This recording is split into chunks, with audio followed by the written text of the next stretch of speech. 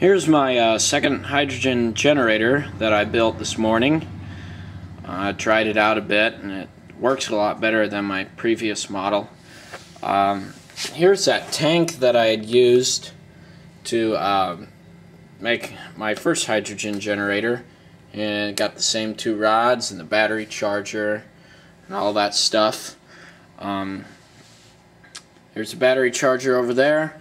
What I did was I just took two tennis ball holders and put some holes in the lid and some hot glue around them to seal the areas where these rods slide in. And then right here is the vent for the hydrogen to go out into the bubbler here. And I got a thermometer here. You can see it's about 104.5. 105, going back and forth between it. I was using it earlier today. And there's a bubbler. This line goes here into my tank, which I use to keep the gas underwater until it comes up to the surface and bubbles, and then we can actually ignite those bubbles with a cutting torch or a oxyacetylene welder torch is what I've been using lately. Let's see here. Why don't we go ahead and turn it on here. We'll go with 12 volts and 2 amps. And you can see it's starting to fog up there, the hydrogen. Here's the bubbler. And I don't have this sealed yet because it's kind of temporary, but we can pull the tube up here. Start to see some of the bubbles coming up there. Let's go ahead and go with 30 amps. Start making it a little faster. There's the bubbler going faster. Temperature is about 104.5. Takes a little while to heat up. I had it up to 147. It's a small area, so that got a little too hot for safety's sake, so I had to shut it off and let it cool down. Let's see, now that we're making hydrogen, let's go ahead and pop some of these hydrogen bubbles here with a cutting torch or the oxyacetylene welder, whatever you prefer to call it. That's a cutting torch attachment there. This is a welding torch. Give it a little bit of gas here. Doesn't take much. Go ahead and light it. Come on now. There we go. There's your flame. Turn it down.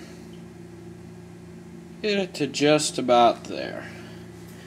And let's see. Stick this right at about the surface. It's a little difficult to hold a camcorder and do this at the same time, but we'll do the best. And hope the whole system doesn't explode. Okay, let's see. There, gotta get that flame out. Oh, there we go. Let's see. See if we can do that again.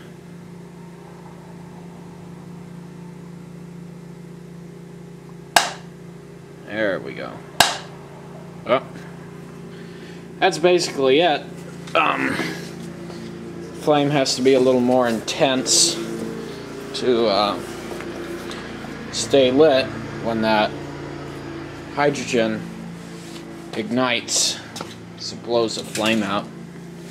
Let's go ahead and shut this off here. Well, before we shut it off, you can see the temperature is up to 108 degrees. We'll go ahead and shut this off here. That's pretty much it. That's all that's to it. Very simple. Very easy to build. Eventually, I want to get my Kubota B7100 diesel running on it somewhat, but that's going to take some more research and figuring. I have a hole drilled in my air intake. Yeah, you probably can't see it, but it's right up in here. This is the underside of the air filter. I got the hole right up in here, and I hooked it up to it a bit, and the engine seemed to run a little different. So I know that it's getting in there and it's using it. But I'm going to have to generate a lot more than this little system here will in order to make that amount of hydrogen. That's pretty much it with this one. Eventually I want to get a Tupperware container or something a little bigger and get a lot more of that steel exposed to the water with baking soda in it and generate more hydrogen. Very simple, and as far as I know, if we use this energy in the right way, we can by far generate more electricity than what is used to generate this hydrogen.